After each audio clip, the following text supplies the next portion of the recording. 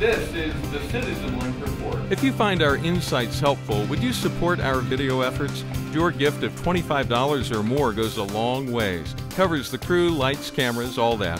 Just click on Donate. Thanks from all of us. The second term is underway. We'll consider the president's plans and what's down the road. This is the CitizenLink Report. Hi, I'm Stuart Shepard, along with our Executive Director, Tom Minnery. Hi, Tom. Hello, Stuart. First, just your overall impression of the inaugural address. Fasten your seatbelts. Term 2, President Obama is embracing the liberal agenda, much of which he failed to get passed in the first term. But as one of the commentators yesterday said, Obama unbounded, and he has brought up issues that we've not heard about in a long time, one of them being global warming. My goodness, moving forward that issue with the Republican Congress is difficult because when he first took office, 2009, he had a Democrat House, a Democrat Senate, and he still could not get anything done on global warming. And in spite of the fact that last year was a somewhat warm year compared to the last 34 years of records, it was like the 9th out of 34 globally.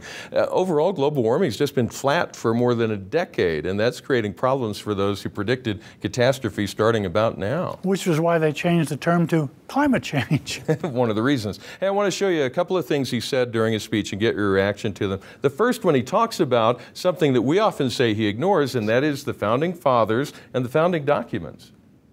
We have always understood that when times change, so must we.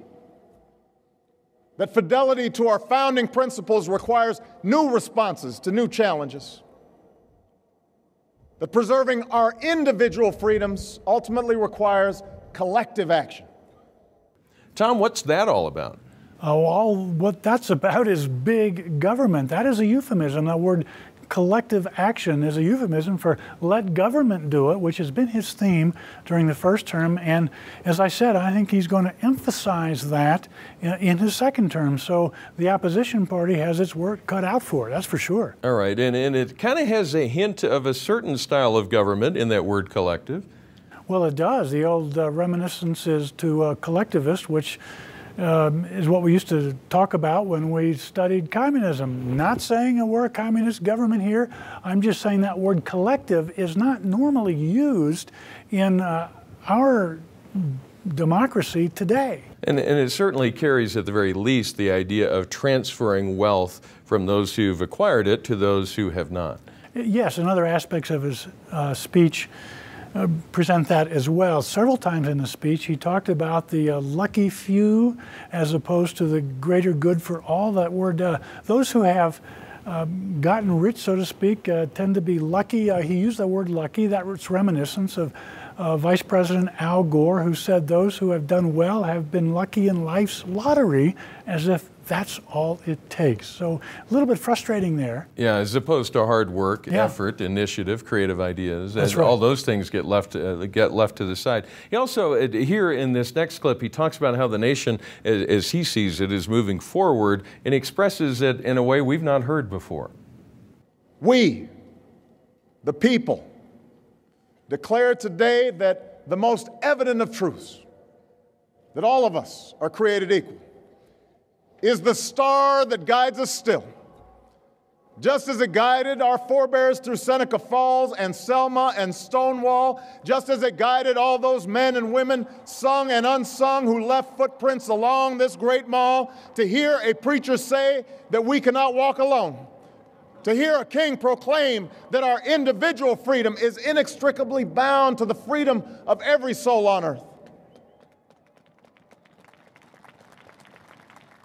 So that's a good alliteration, but let's walk through it. First, Seneca Falls. Seneca Falls refers to a convention back in 1848 in upstate New York in which a number of women, church women, decided to push for a women's right to vote. Now here's an irony. That whole movement grew up out of the same preaching from Charles Finney that enraged people about the issue of abolition. Charles Finney, conservative evangelical preacher, his issue was social justice on a lot of fronts, and this movement was influenced by that. Now, the next one we all know, I think, and that's Selma. Oh, that's right. Selma refers to one of the best-known events of the civil rights fight. And here again, I find an irony. A lot of the people who marched in the civil rights movement marched from churches. Obviously, Martin Luther King was a minister, and the civil rights movement and the suffrage movement had a lot of church background in it. The Seneca Falls Convention was held at a Methodist church. Here, Susan B. Anthony, who came along a little bit later in that movement, was arrested for voting, and she let it be known that she voted straight Republican. Back then, the party of reform was the Republican Party because it stood against slavery.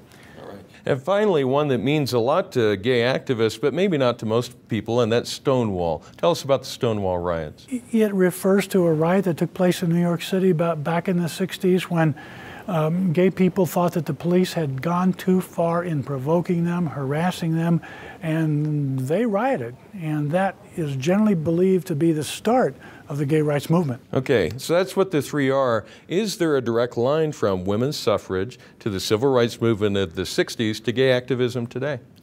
Well, and not one that goes through a biblical truth, obviously, because when we think of, when Focus on the Family, CitizenLink thinks of the gay rights movement, we think of the challenges to marriage. And we didn't write the definition of marriage. God did that in the Bible, and so we can't see a connection there. Obviously, the civil rights movement and the suffrage movement have brought brought society forward. But as I say, you know, that is redolent of social justice, which is rooted in moral truth. All right. Let's talk about the speech overall. And he used very careful language and very artful language to present his point of view in the most positive way that he possibly could, which makes it a little hard to, you have to unpack it a bit before he can start bringing up the other side. But will he be able to succeed with these plans, to change our thoughts about the Constitution, to change our thoughts about what God's design for relationships is all about? I don't think so. The course that he has embarked on is going to engender renewed opposition, just as the course he embarked on in his first term engendered the 2010 elections in which the Republicans took control of the House. I think, Stuart, that these policies will stir opposition for the 2014 midterm elections, particularly some Senate seats that are up, that could well result in Senate gains for Republicans. As we look at, this is all because of the outcome of the last election, and I think it's a fair thing to say that the Democrats won big and the Republicans, by and large at the federal level, lost significantly. At the state level, we saw quite a few state houses that changed hands, and there's good news to report there that we'll talk about as we go along, but they lost definitely at the federal level. Have they learned anything as a party, the Republican Party, from that loss? You know, I think they have. Based on what I'm reading about Republican trends from Republican commentators, I think this loss will serve a good. For example, this is what I'm talking about. Mitt Romney was the candidate from corporate America, talked about economic freedom, growing the economy from the top down. The Democrats tend to talk about issues in terms of people from the bottom up. And I have noticed a change in Republican commentary. Now it is all about Marco Rubio's father, who was a bartender. Now that was alluded to during the Republican convention last time, but I think the idea of explaining the value of free enterprise in growing people's opportunity to be successful and talking about individual stories, I think we'll see a lot more of that as time goes on. All right. Tom, thank you for your insights and for sharing those thoughts with us. We also appreciate getting your insights and thoughts. You may always write to us at mail@citizenlink.com. We encourage you to pray for our elected officials as this second term of President Obama begins and as the new Congress reconvenes and gets things started. Pray for wisdom in the nation's capital. Pray that wisdom will override their political desires and their personal wants, and that they will have the wisdom of God as they lead our nation. And remember, stand tall and be heard.